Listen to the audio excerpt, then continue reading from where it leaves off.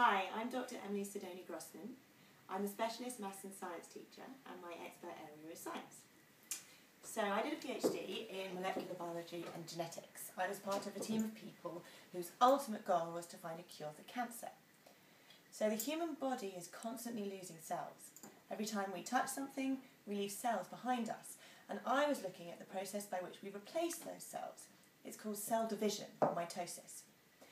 Now, mitosis is controlled by genes. And if we damage one of those genes, I don't know, like by mutation, such as from sunlight, then the cell no longer knows when to stop.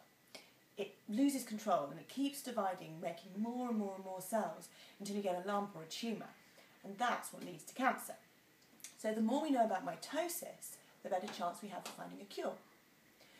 Now, I have a natural sciences degree, so I now teach maths and all sciences at all levels. I'm really passionate about science and about communicating complex ideas in a really clear and simple way.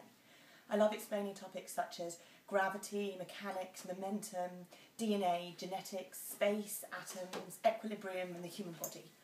I really want everyone to understand science and to feel as excited about it as I do.